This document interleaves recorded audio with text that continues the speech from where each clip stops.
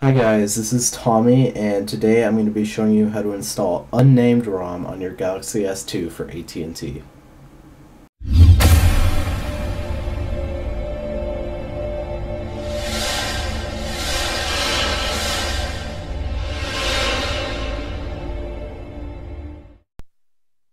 Okay, first off, let me tell you about UnNamed ROM itself.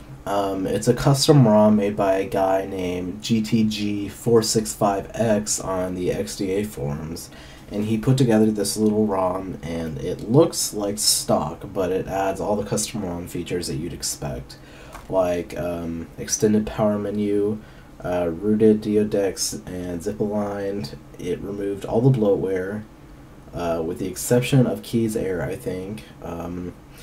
It added camera shutter, it removed the AT&T contacts, increased screen timeout times, and you get 5 additional notification pull-down toggles, which include brightness, data, flashlight, sound, and sync for a total of 10.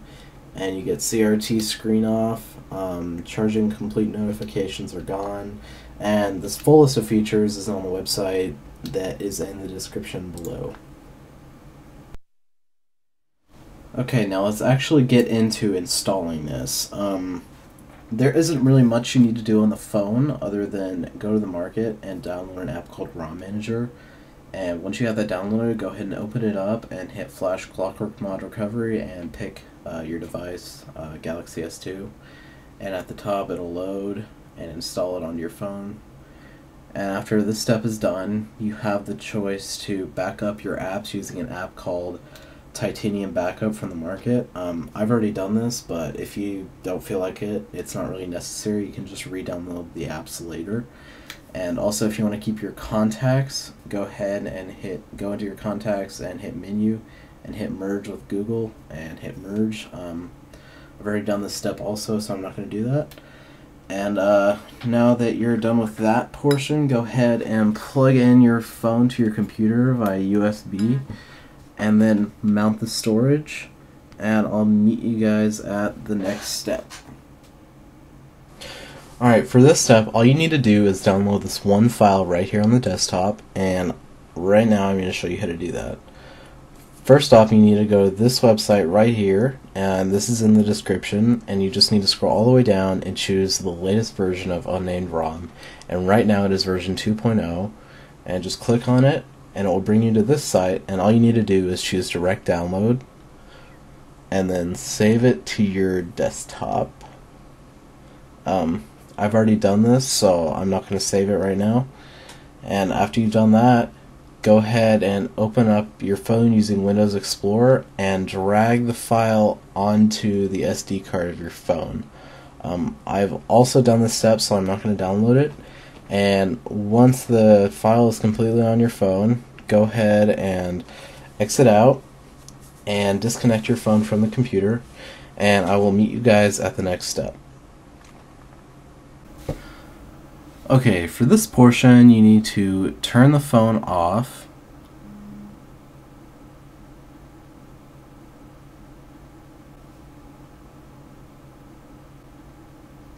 Alright, now that the phone is completely turned off, go ahead and push volume down, plus volume up, plus power, and hold until the screen turns on. And now let go, and it will now boot into Clockwork Mod Recovery.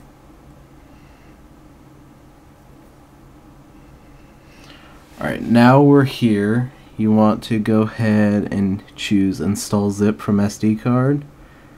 Choose Zip, and then go up to Update Unnamed version 1.20 full v2 and hit Home, and then scroll over to Yes, and then it will install the kernel and the software all in one.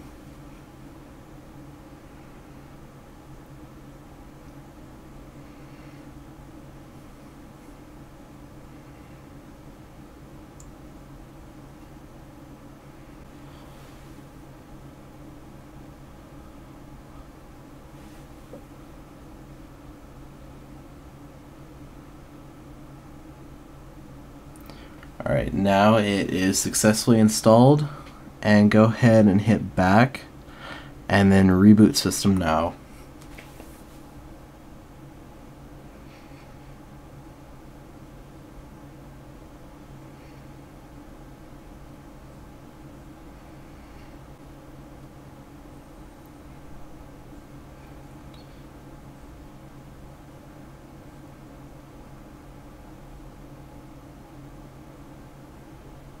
It's installing the cache files right now, so it might take a while on the first boot.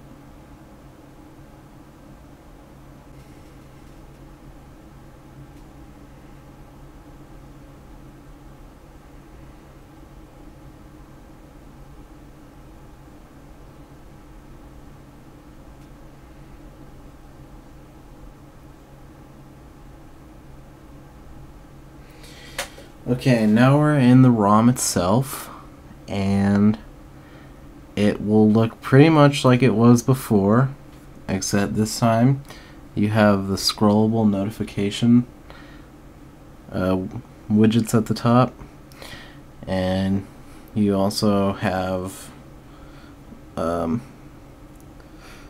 baseband version i77 and the kernel version and your build number and all that. And like I said at the beginning of the video, there's a whole bunch of features that come with this ROM, and you can read about it in the description. And most of all, this ROM looks pretty much like stock.